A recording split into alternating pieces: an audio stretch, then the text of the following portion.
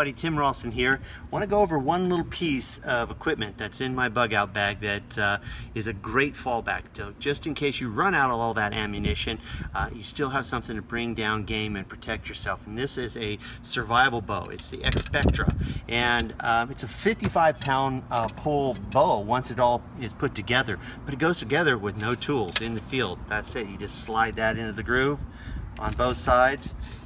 You've got your bowstring here. It also comes with a carrying case and 3 arrows. This also acts as a quiver. It'll carry probably up to a dozen arrows. Only thing that you might want to do differently is put some 2-sided Velcro just to make sure that your bow components are all locked in there really nice.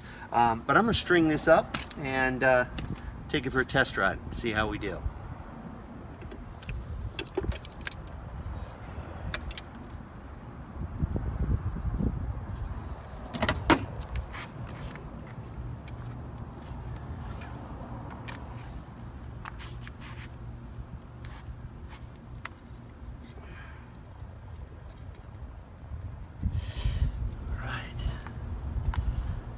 Pretty quick, pretty easy. Let's go shoot this thing.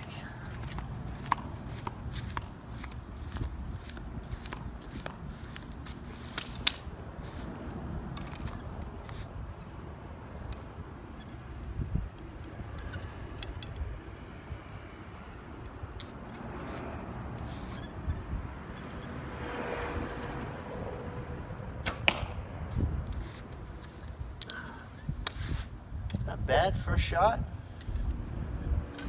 See what good group we can put together.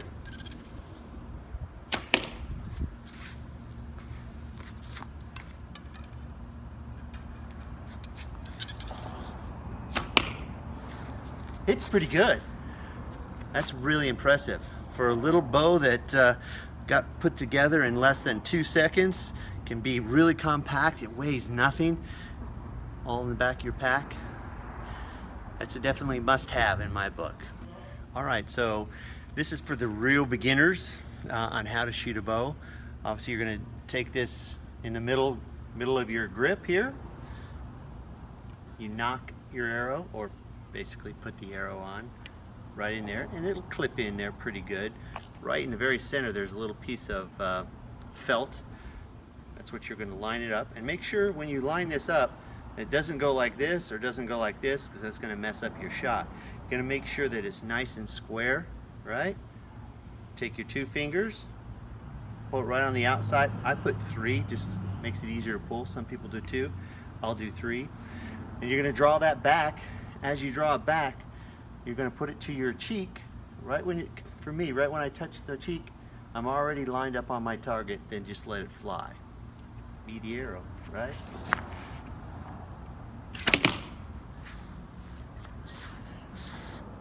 That's one dead bunny.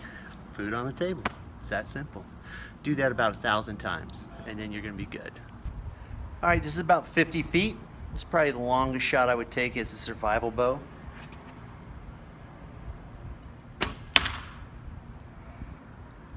Dinner's on the table.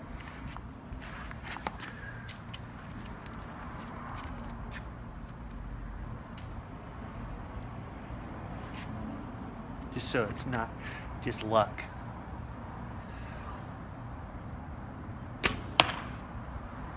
Right in the middle, baby. Every time. All right, so let's see what kind of penetration this would be. Put my finger right here. So we've got about 4 inches in this really super condensed, compact hay bale here. Another 4 inches. And it's at 50 feet. It's about 5 inches. That one went in 6. It was on the side. It's a little stiffer in the middle. About 5 inches. Imagine that going in you. This could put you down for sure. These are just little practice tips. But the cool thing is I could take this off, put on a broadhead, you know, razor blades on each side. So, in the scheme of things, I tell you what, this is an ancient tool, but it will save your life. For me, if I have that target of opportunity pop up, that rabbit, I'd much rather take it with this bow than I would with my gun. It's quiet, it's effective, I can use these again and again and again. And if I ever lost them, I can make them. I know how to make an arrow from nothing. As long as I still have this bow, fantastic. If I lost this string, I could use paracord to be able to replicate this string and still have an effective weapon. So for more tips, please tune in to TimRalstonLive.com.